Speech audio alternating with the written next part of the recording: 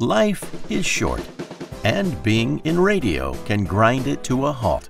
Influence FM is for running your stations at your convenience, when you want, where you want. With Influence FM, you can now do the impossible. Enjoy your life, all the while knowing that Influence FM will notify you instantly about any anomalies. And with the flick of a thumb, you can see that your station's assets and operations are running at full speed. Go ahead, take that vacation. We dare you. We sell freedom, not software. Free yourself to do, well, precisely what you want. Good morning. We're going to be spending about the next 15 days together if everything goes well. This is the Crawl, Walk, Run series, where in 15 days of us working together, about 15 minutes a day, I'm going to make you successful in radio sales right out of the box. Now, as you see, this comes in 3 parts. Part 1 is crawl. We're going to walk along the ground a little bit, pick up crumbs here and there, and we're going to get a little scuffed up. Week number 2 is called walk. At this point, we are getting into the basics of how everything goes together and actually getting our feet a little bit wet. Week 3 is really not so much about training, but fine-tuning. Yeah, by the end of 15 days, you are already going to have made your first sale. Now, let's talk about what you've gotten into. Nothing happens until something sells. Would you pretty much agree with that? You're selling every minute of the day. If you have children, you know this. If you have a boss, if you have a spouse, you are always selling to get something done. But the thing about it is this, you got to be able to sell things that you know. You have to be able to walk in and say, I got a handle on this. So, first of all, you need to know what it is you're selling. The second thing you need to know is what it can do, but also what it cannot do.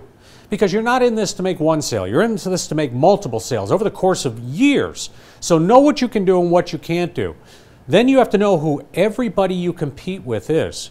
And the competition is in every form. It's people who, in your case, are taking advertising money, which may be called promotional money or something else. But it's money that could be spent with you. And then you need to know what they can do and what you can do, what they can't do, and what you can't do. There's quite a bit to this. First of all, let's talk about you and let's talk about your routines. I want to talk to you about how you start your day. By the time you get into the radio station, your day should be well underway. What are you doing at 6 o'clock in the morning? Some of you are going to say, I'm sleeping. Not anymore. What are you doing at 7 o'clock in the morning? I'm going to give you a hint. Education. Time and practice. You want to read. You want to be up to the second on the news.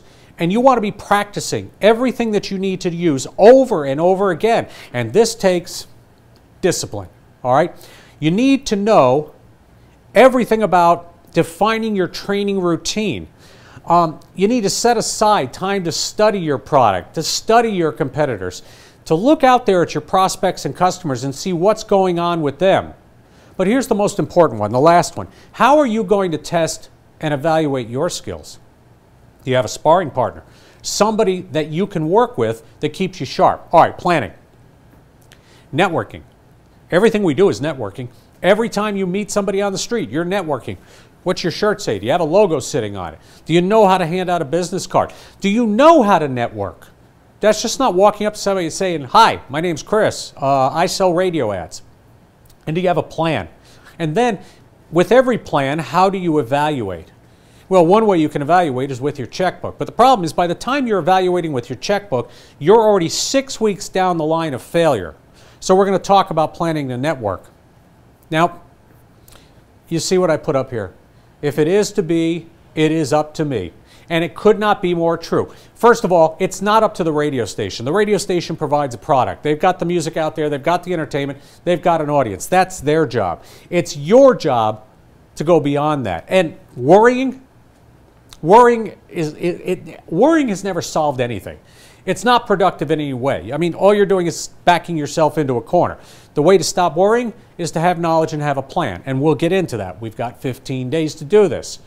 If you tell me you're not a morning person, this should be your last day of work. Because you must be a morning person to succeed in this. By the way, most of your retail friends are. Most of them are in the business an hour or two before they ever open the door. So you need to be on their schedule.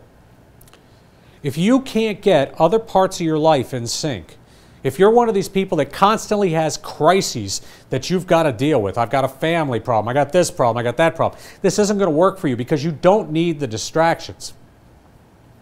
And then it comes down to attitude. What is your attitude? And can you keep your attitude positive so that it rubs off on others, even in a negative world, which means stop watching the news. Now, really, it is how you look. It is how you speak. It's your mannerisms. It's your vocabulary. Does everything about you inspire confidence? The next thing is not being an elitist. Every single person out there, everybody you met today, the woman who served you coffee, the guy who washes your car, everybody knows something that you don't know. You're not special. And by the way, let's talk about this person right here. How do you know this isn't really the boss filling in for somebody else? Or maybe this is the boss's daughter or the boss's girlfriend. And now, how are you going to treat this person? See, everybody has some place in there. And what if this person 2 years from now advances to be the boss and this was the person that you decided to treat badly for some reason? Fear. You got to learn to trust people and trust yourself. Here's a picture of a guy learning how to fly an airplane. Look at that panel on that airplane. What do all those little things mean? Doesn't that look scary? Well, it's not once you learn what every single one of them mean. Fear comes from lack of knowledge. If you're afraid of flying, it's only because you don't understand it. I am a pilot. I can tell you, there is no reason to fear flight. But until you have trust in others, you won't know that. And then let's go back to my earlier years when I was a Boy Scout. There's the motto right there on the first class badge. Be prepared. So here's the question on preparation. Do you have the tools? Now, it's great to have a hammer, but if you don't know how to use a hammer, what good is it?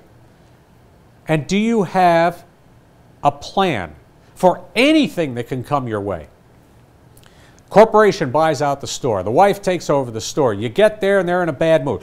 Do you have a plan for everything? Well, the next thing is being honest. And I'm not talking about honest with other people. I'm talking about being honest with yourself.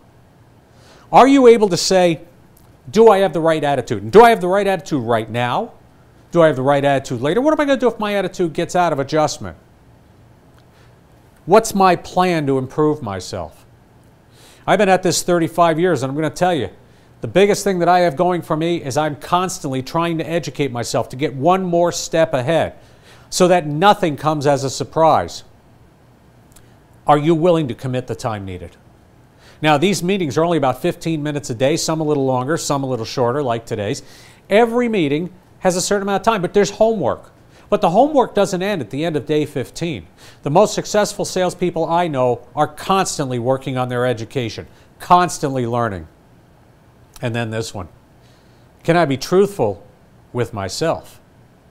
Think about that for a second. Can I be truthful with myself? Can I look in the mirror and say, I know exactly what I see? It's easy to BS everybody else in your life, but you can't BS yourself very easily if you don't let yourself. Honesty is going to play a big part in your training.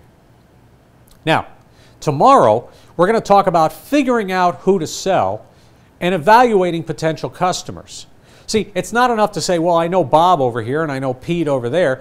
These may not be your best prospects. We're going to talk about what goes into finding the right prospects, how to approach them and whatnot, but don't let that worry you yet. Let's talk about tonight's homework.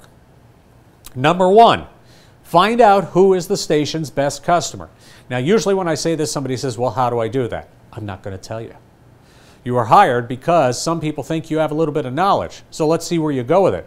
Number two, find out why they are the best customer for the radio stations right now. Number three, make a list of everybody who competes with them.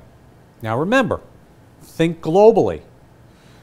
If there's something online that competes with them, that's a competitor too, just because they're not in the market. Or are they in the market? See, if they're on the internet, they're on my cell phone, and my cell phone's with me all the time. So think about that. All their competitors. What is their competitive advantage? What do they have over all of these other competitors? What will they do that their competitors can't or won't? Let me repeat that. What will they do that their competitors can't or won't? And then write down each of the competitors and their competitive advantage. And now I want you to write this down. This one's going to be tough. A little introspection here. What is your competitive advantage? What do you bring to the table? Part 2 of your homework. I want you to find the following people in the radio station and ask them what they do and take notes. The general manager, the sales manager, the traffic director, bookkeeper, program director or station manager, the engineer.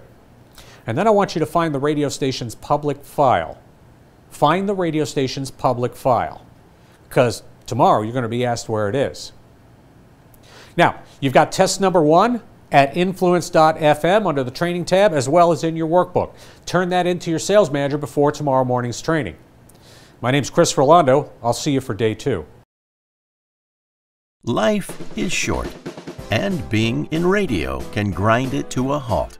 Influence FM is for running your stations at your convenience, when you want, where you want. With Influence FM, you can now do the impossible. Enjoy your life, all the while knowing that Influence FM will notify you instantly about any anomalies. And with the flick of a thumb, you can see that your station's assets and operations are running at full speed.